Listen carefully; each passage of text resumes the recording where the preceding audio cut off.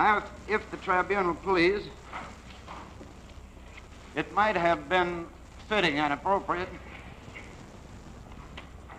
for me to present the case on collaboration with Japan and the attack on the United States on this December the 7th, 1945, the 4th anniversary of the attack on Pearl Harbor. However, our plan was to proceed chronologically, so that part of the case must wait its turn for presentation next week.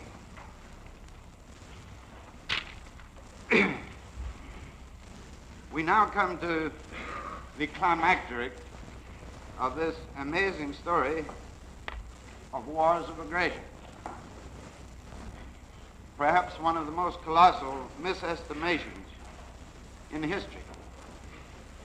When Hitler's intuition led him and his associates to launch aggressive war against the Union of Soviet Socialist Republics. In my last appearance before the tribunal, I presented an account of the aggression against Czechoslovakia.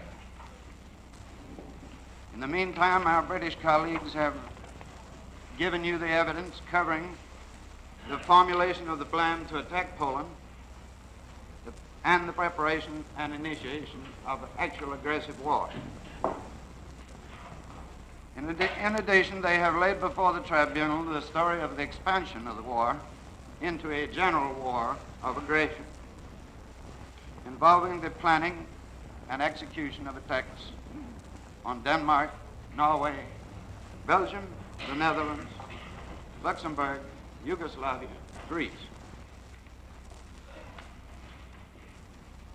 And in doing so, the British prosecution has marshaled and presented to the court the various international treaties, agreements, and assurances, and the evidence establishing the breaches of those treaties and assurances. I should like to present to the tribunal now the account of the last but one of the defendant's acts of aggression, the invasion of the U.S.S.R. The section of the indictment in which this crime is charged is count 1, section 4F, paragraph 6, headed German invasion on June 22, 1941 of the U.S.S.R. territory in violation of the Non-Aggression Pact of 23 August 1939. The first sentence of this paragraph is the one with which we shall be concerned today. And it reads, on June 22, 1941, the Nazi conspirators deceitfully denounced the Non-Aggression Pact between Germany and the U.S.S.R. and without any declaration of war, invaded Soviet territory, thereby beginning a war of aggression against the U.S.S.R. The documents bearing on this phase of the case are contained in document book marked P, which we now hand to the court.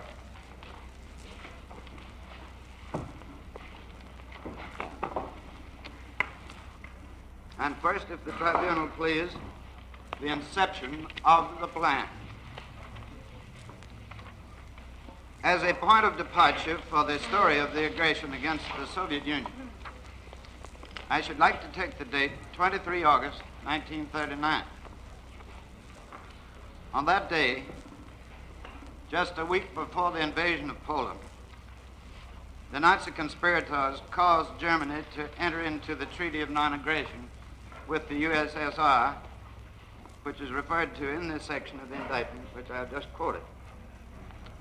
This treaty, document number TC-25, has been introduced in evidence by our British colleagues, but it contains two articles which I should like to bring to the particular attention of the tribunal.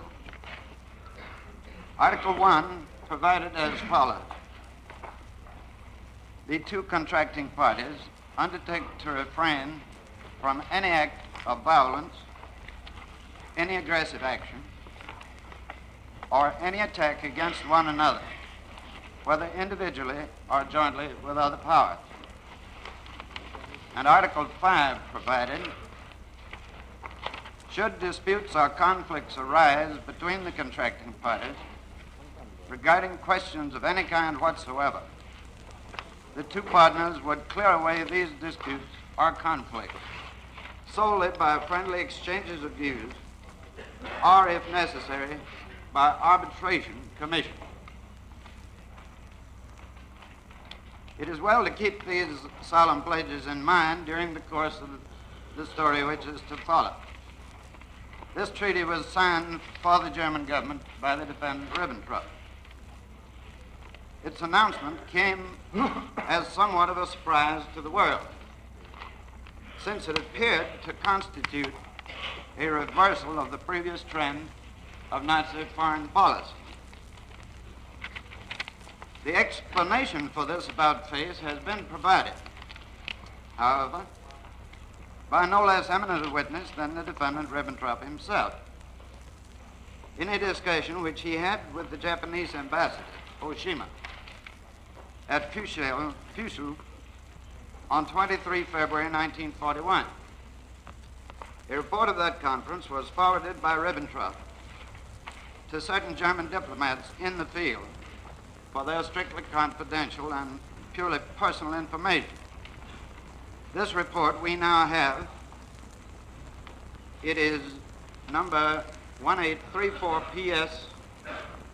I offer it in evidence as Exhibit USA 129.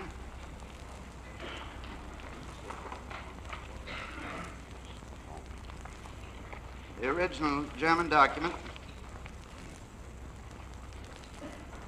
At page 2 of the English translation, Ribbentrop tells Oshima the reason for the fact with the U.S.S.R. That's page 4 of the original German. I quote, "Then when it came to war, the Fuhrer decided on a treaty with Russia, a necessity for avoiding a two-front war.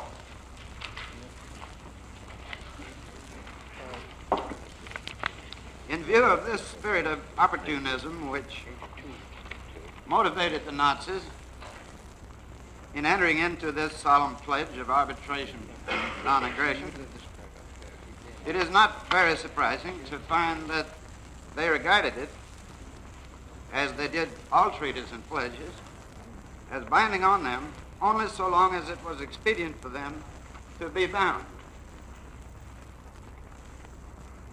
That they did so regard it is evident from the fact that even while the campaign in the West was still in progress, they began to consider the possibility of launching a war of aggression against the U.S.S.R. In his speech to the Reich and Gauleiters at Munich in November of 1943, which is set forth in our document number L172, already in evidence as USA Exhibit number 34, the defendant Jodl admitted, and I shall read from page 7 of the English translation, which is at page 15 of the original German text. I quote, "Parallel with all these developments, realization was steadily growing of the danger drawing constantly nearer from the Bolshevik East. That danger..." Mr. Alderman, yes. Did you say page 7? Yes. I seem to have only 5 pages of it. Oh, which... It's numbered at the top of the page. Are you reading L172? Yes. Oh, I beg your pardon. I thought you were reading 1834 PS. Yeah. Yes, go on. Parallel with all these developments, realization was steadily growing of the danger drawing constantly nearer from the Bolshevik East. That danger, which has been only too little perceived in Germany, and latterly, for diplomatic reasons, had deliberately to be ignored. However, the Fuhrer himself has always kept this danger steadily in view, and even as far back as during the Western campaign had informed me of his fundamental decision to take steps against this danger the moment our military position made it at all possible. At the time this statement was made, however, the Western campaign was still in progress, and so any action in the East necessarily had to be postponed for the time being. On 22 June 1940, however, the Franco-German armistice was signed at Compiègne, and the campaign in the West, with the exception of the war against Britain, came to an end. The view that Germany's key to political and economic dominance lay in the elimination of the U.S.S.R.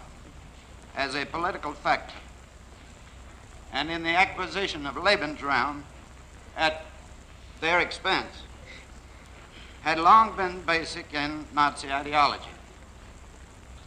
As we have seen, this idea had never been completely forgotten, even while the war in the West was in progress. Now, flushed with the recent success of their arms, and yet keenly conscious of both their failure to defeat Britain and the needs of their armies for food and raw materials, the Nazis began serious consideration of the means for achieving their traditional ambition by conquering the Soviet Union. The situation in which Germany now found herself made such action appear both desirable and practical. As early as August of 1940, General Thoma received a hint from the defendant Goering that planning for a campaign against the Soviet Union was already underway. Thoma, at that time, was the chief of the Wirtschaft Rüstung Amt, or the Office for Economy and Armaments, of the OKW. I should perhaps mention that this office is generally referred to in the German documents by the abbreviation WIRU with an umlaut AMT.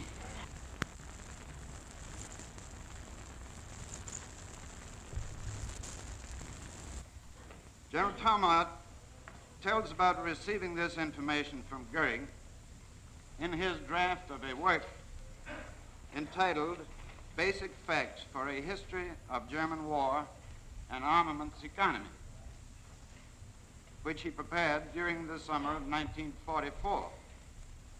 This book is our document number 2353 PS and has already been admitted into evidence as Exhibit USA 35.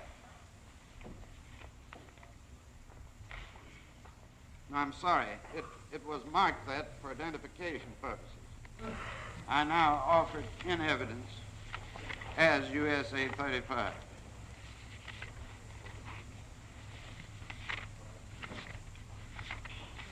On pages 313 to 315 of this work, Thoma discusses the Russo-German trade agreement of 1939 and relates how, since the Soviets were delivering quickly and well under this agreement and were requesting war materials in return, there was much pressure in Germany until early in 1940 for increased delivery on the part of the Germans. However, at page 315, he has the following to say about the change of heart expressed by the German leaders in August of 1940. I read from page 9 of the English translation. On August 14, the chief of the VRU, during a conference with the Reich Marshal Goering, was informed that the Fuhrer desired punctual delivery to the rations only until spring 1941. Later on, we would have no further interest in completely satisfying the Russian demands. This allusion moved the chief of the Bureau to give priority to matters concerning Russian war economy. I shall refer to this statement again later when I discuss the preparation for the economic exploitation of Soviet territory expected to be captured. At that time, too, I shall introduce evidence which will show that in November of 1940, Goering categorically informed Thomas that a campaign was planned against the U.S.S.R. Preparations for so large an undertaking as an invasion of the Soviet Union necessarily entailed, even this many months in advance of the date of the execution, certain activity in the East in the way of construction projects and strengthening of forces. Such activity could not be expected to pass unnoticed by the Soviet intelligence service. Counterintelligence measures were obviously called for. In an OKW directive signed by the defendant Yodel and issued to the counterintelligence service abroad on 6 September 1940, such measures were ordered. This directive is our number 1229 PS, and I offer it in evidence as Exhibit USA 130. Photostat of the captured German document. Number 1229. 1229 PS. This directive pointed out that the activity in the East must not be permitted to create the impression in the Soviet Union that an offensive was being prepared, and outlined the line for the counterintelligence people to take to disguise this fact. The text of the directive indicates by necessary implication the extent of the preparations already underway, and I should like to read it to the tribunal. The Eastern Territory will be manned stronger in the weeks to come. By the end of October, the status shown on the enclosed map is supposed to be reached. These regroupings must not create the impression in Russia that we are preparing an offensive in the East. On the other hand, Russia will realize that strong and highly trained German troops are stationed in the gouvernement, in the eastern provinces, and in the protectorate. She should draw the conclusion that we can at any time protect our interests, especially on the Balkan, with strong forces against Russian seizure. For the work of our own intelligence service, as well as for the answer to questions of the Russian intelligence service, the following directives apply. 1, the respective total strength of the German troops in the East is to be veiled as far as possible by giving news about a frequent change of the Army units there. This change is to be explained by movements into training camps, regroupings. 2, the impression is to be created that the center of the massing of troops is in the southern part of the gouvernement, in the protectorate, and in Austria, and that the massing in the north is relatively unimportant. 3, when it comes to the equipment situation of the units, especially of the armored divisions, things ought to be exaggerated if necessary. 4, by suitable news, the impression is to be created that the anti-aircraft protection in the East has been increased considerably after the end of the campaign in the West, and that it continues to be increased with captured French material on all important targets. 5, concerning improvements on railroads, roads, aerodromes, etc., it is to be stated that the work is kept within normal limits, is needed for the improvement of the newly won Eastern Territories, and serves primarily economical traffic. The Supreme Command of the Army, OKH, decides to what extent correct details, that is, numbers of regiments, manning of garrisons, etc., will be made available to the defense for purposes of counter-espionage. Chief of the Supreme Command of the Armed Forces, by order of, signed by Jodl.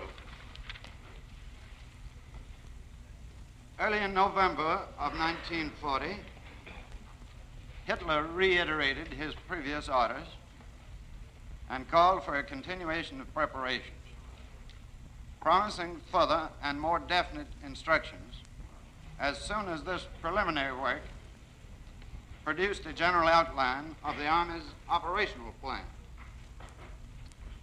This order was contained in a top-secret directive from the Führer's headquarters, number 18, dated 12 November 1940, signed by Hitler and initialed by Jodl.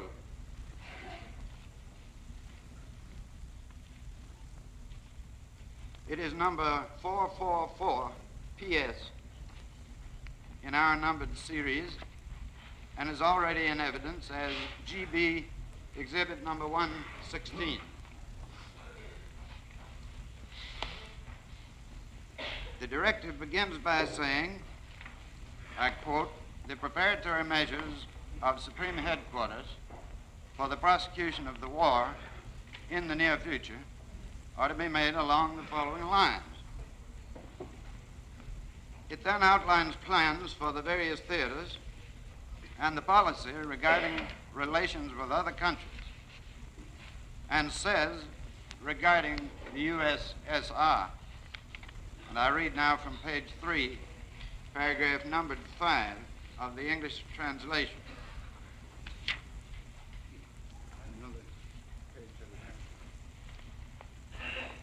Russia. Political discussions have been initiated with the aim of clarifying Russia's attitude for the time being.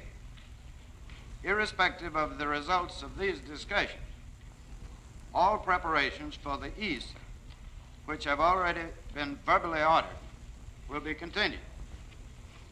Instructions on this will follow as soon as the general outline of the Army's operational plans has been submitted to and approved by me.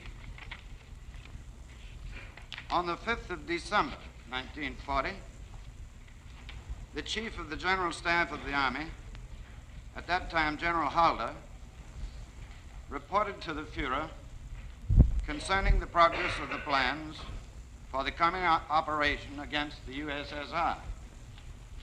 A report of this conference with Hitler is contained in captured document number 1799 PS.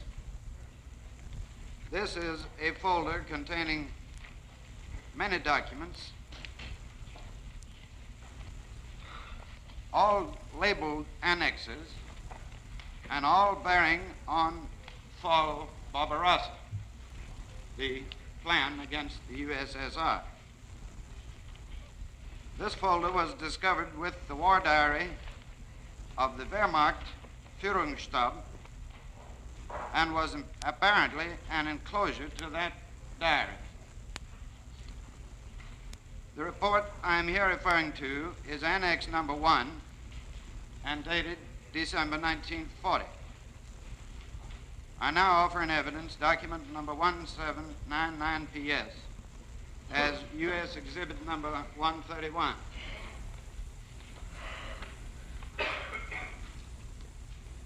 And I should also like to read into the record a few sentences from the report of 5 December 1940. as they indicate the state of the planning for this act of aggression 6.5 months before it occurred. Report to the Führer on 5 December 1940. The Chief of the General Staff of the Army then reports about the planned operation in the East.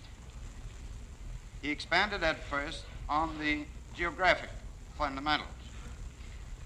The main war industrial centers are in the Ukraine, in Moscow, and in Leningrad.